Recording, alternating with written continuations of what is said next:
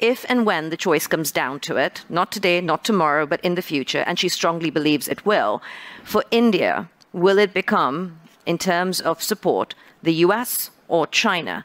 And that will be kind of a defining moment that comes out of the situation that we face with Russia right now.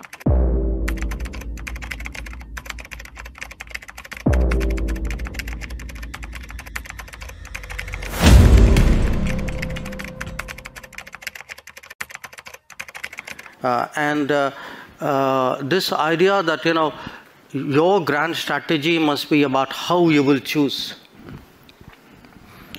I will do what, as all of us do. I will weigh the situation, everybody, after all, how do countries eventually make decisions? Mr. Jaishankar, there will always be two axes at this point. I think it's an understood, accepted fact that you have the West, US-led, you have China as the next potential axis. Where does India fit into this? Are you planning to not take a side? No, I'm sorry. That is exactly where I disagree with you. This is the construct you are trying to impose on me, and I don't accept it. I mean, I don't think it's necessary for me to join this axis or not, and if I'm not joining this, I must be with the other one. I don't accept that. I mean, I think I'm 1/5 of the world's population. I am today the 5th or 6th largest economy in the world. I mean, forget the history, civilization bit, everybody knows that. But I think I'm entitled to have my own side. I'm entitled to weigh my own interests, make my own choices.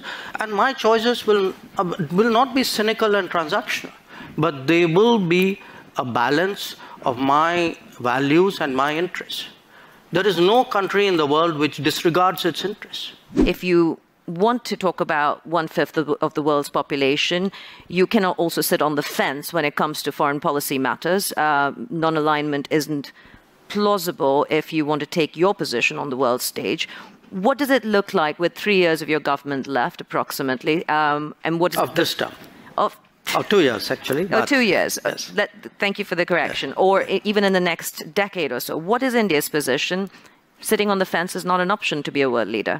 Look, I don't think we're sitting on the fence. Just because I don't agree with you doesn't make me sitting on the fence. It means I'm sitting on my ground. You take any and all of the big challenges of the world, some part of the answer either comes out of India, can be contributed to India.